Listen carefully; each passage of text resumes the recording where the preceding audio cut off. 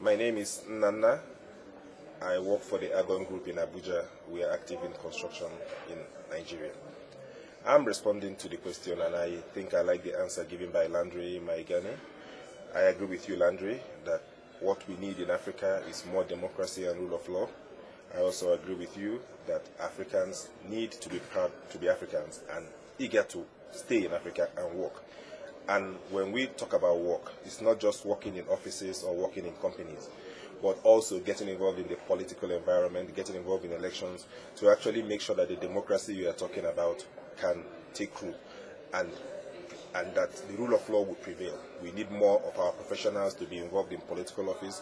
Let's have more of our lawyers, more of our engineers, more of our doctors getting involved in public office, not just in our private corner where we do our profession, but also what can affect the public and add value to public life. That's my